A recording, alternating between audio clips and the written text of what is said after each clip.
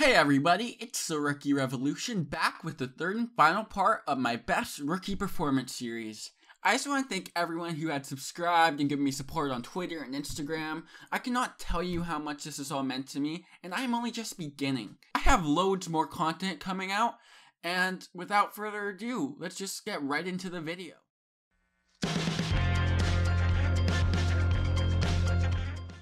Battle of the X's 2 was the first season that featured rookies from Are You the One, and that came with a mixed reception. I, however, loved this idea and loved the rookies that came with it this season. For the males, it wouldn't be fair to include Jay Gotti because he is just so amazing at this game. He's an amazing eater and just is amazing.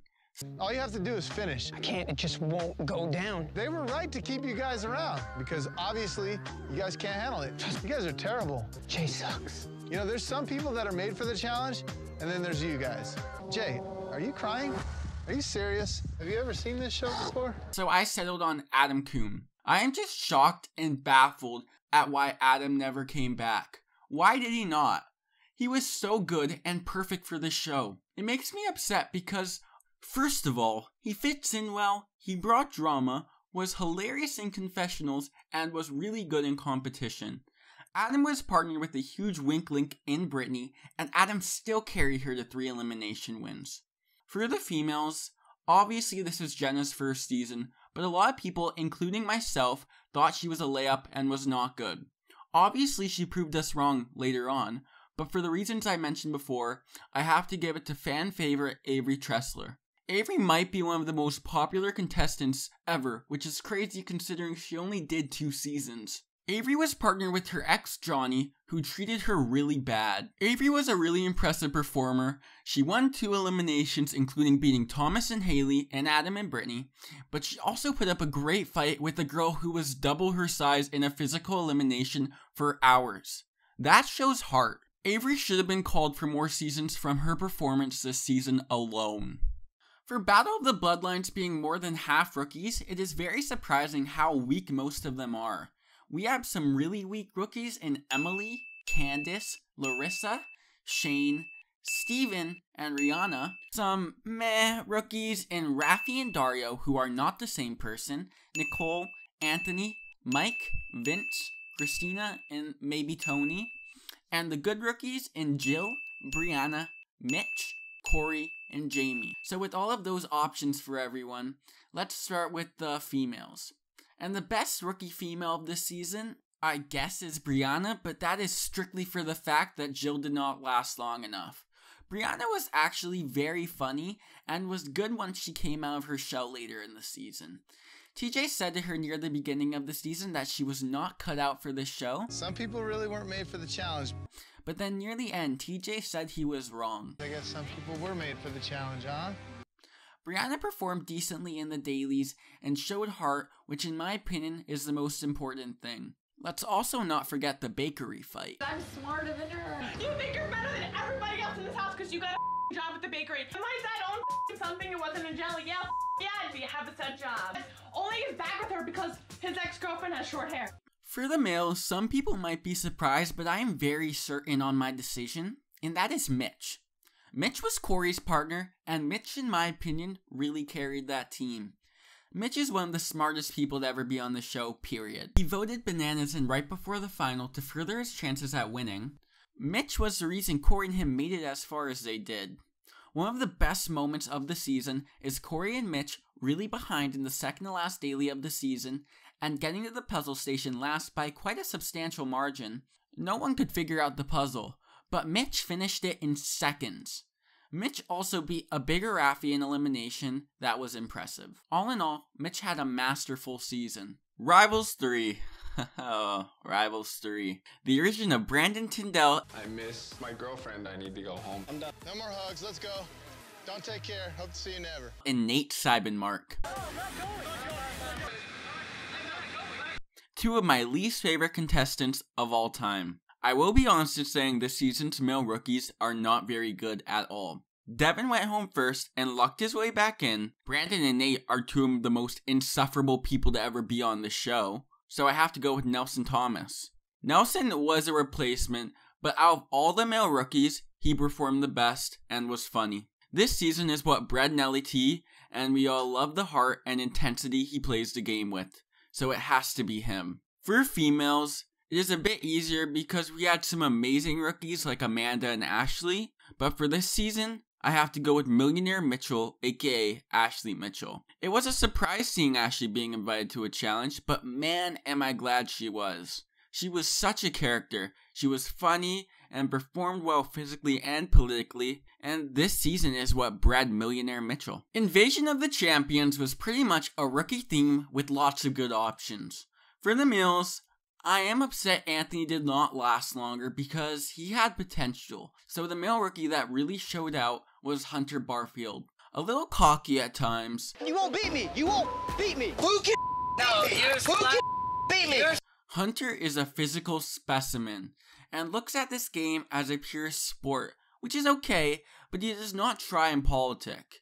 He can also not do a puzzle to save his life, which ultimately is his biggest downfall. Hunter got into drama and won his fair share of dailies, so he did earn this award. For the females, I think there are two good options in Nicole Zanata and Sylvia Elsrode. But Nicole just was annoying and had no brains for the game, so I'm going with Sylvia. Sylvia was very underestimated in this game.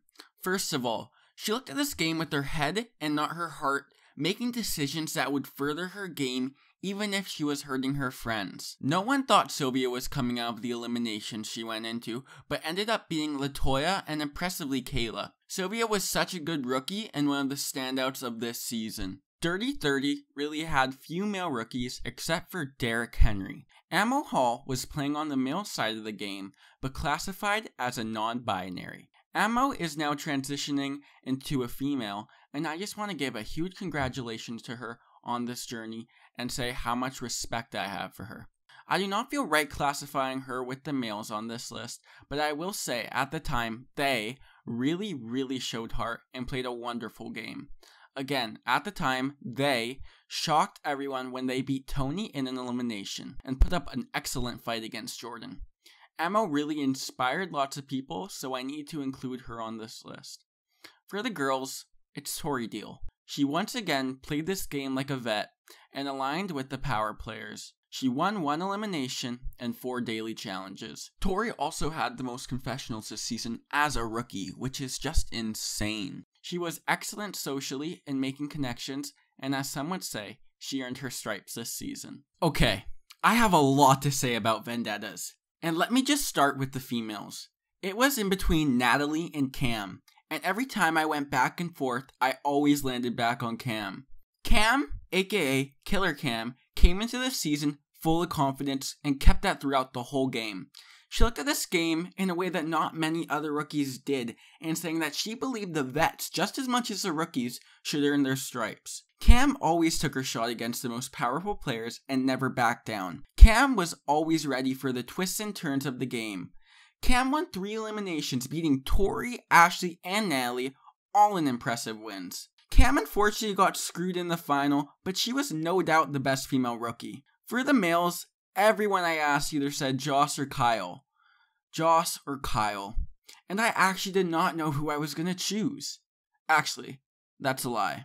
I will say, Joss did great on the first challenge and put up a beastly fight against Derrick, but that's where it ends in my opinion. On the other hand, Kyle came into this game fresh out of a bar. He was out of shape and did not know a thing about the game. What Kyle did was able to use his charm and make his bonds with the power players such as Bananas, Kara, Zach, and Tony. Kyle played up all season how weak and out of shape he was, but kept winning challenges with no one really noticing. Kyle started showing more of his ability near the end of the season, but by then it was too late. Kyle already made his bonds. Kyle impressed and surprised literally everybody this season. An underrated game move is that Kyle gave the last push to Tony about sending Bananas in when he said, "Send Bananas in now." Kyle was friends with Bananas, and I really believe he gave Tony the extra push to do it. No one has ever been so underestimated in this game. Kyle was an evil genius this season and showed everybody how a rookie should play this game. I'm a little shocked that Kyle did so well. I wasn't expecting this from him. Even though all he does is drink and eat sugar, Kyle has heart and he's showing it. You drink, actually kind of scared of you now. It was him and Kyle that put you in that one, not me. And Orange is going to win. If there was a time to pull the trigger, now is the time. But I don't want to be quoted on that. It's between me and you. I'm the total underdog here. How is Kyle doing this? Everyone thought it was a layup from day one. How is this guy able to compete at such a high level? Oh, it looks like Kyle's going to win the challenge. Okay, Final Reckoning was a confusing season to do because the two contenders are Jose and Paulie for the males. With those two options, I almost considered giving it to Chuck, who went home day one. I am not the biggest fan of Paulie, but I can say he is a good competitor. But was he really a good competitor on this season? He went to the Redemption House in episode 3 and came back in episode 15, right before the final. I really don't consider it having a good season. Paulie was in 5 eliminations and lost 3 of them, and only won the other 2 because of Natalie and a potentially rigged elimination against Bananas and Tony, which is for a whole other video. Paulie should have went home after the first elimination loss, but lost 2 more after that and still stayed in the game. I cannot give this award to him. Jose, on the other hand, came into this season with everybody not considering him a contender. But Jose put in work, and although he did lose 2 eliminations, which is better than losing 3, not by much, but it still is, one of the eliminations he lost was also allegedly rigged for Devin and Corey, which I believe. Jose also beat Paulie and Natalie in the elimination round twice. I think out of Paulie and Jose for this season, Jose has the upper hand. For the females, I narrowed it down to Angela and Davon. And although I believe Angela played a great game, I am giving it to Davon, who was Jose's partner. So I already kind of talked about their game, but Davon was hilarious in confessionals and gave the best lines and fights. She was very skilled in the challenges, she played a great political game by floating in the middle, she was good in eliminations, and Davon was just a delight to have on this season. You bitch, because I'm not even talking to you. War of the Worlds is another season with more than half rookies. Here is the list. Alan, Chase, JP, Turbo, Theo, Ashley, Bear, Josh and Gus, Liz, Julia, Morgan, Zahida, Dee, Shailene, Georgia, Natalie, and Maddie. With all of those options, let's start with the females. And for them, I narrowed it down to Georgia and Maddie, and ultimately went with Georgia. Controversy aside, I really do believe she was a complete package for a rookie, and the most well-rounded of all the other female rookies. Georgia started this game off in a good position in the UK Alliance, which really dominated the game in the first half. Georgia also picked Hunter to be her partner in the pairs half of this game, which I do not believe was a great decision. I believe she should have picked CT like she was originally going to, as Hunter did not fill in her weaknesses and added more arguments than necessary. Georgia killed this season, winning 4 challenges and 2 eliminations. Georgia also gave solid confessionals and was good enough at the game to get this award.